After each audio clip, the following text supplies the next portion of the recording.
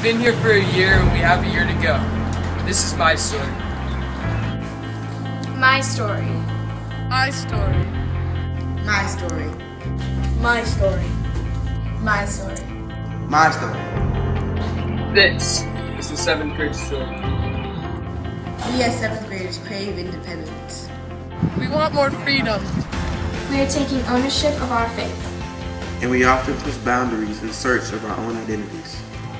Since this is a natural development for us, 7th grade is designed to teach us discernment and wise decision making. We focus on asking big questions, Wrestling with tough problems, and learning from our mistakes.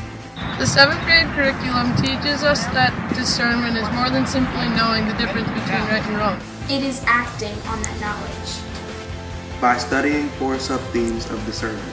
In relationships, behavior, study skills, and culture and technology.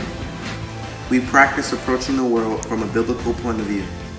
Therefore, we are taking initiative in our education, shifting the responsibility away from our parents. And on us. Ultimately, through the study of discernment, we are learning that my true identity my true identity,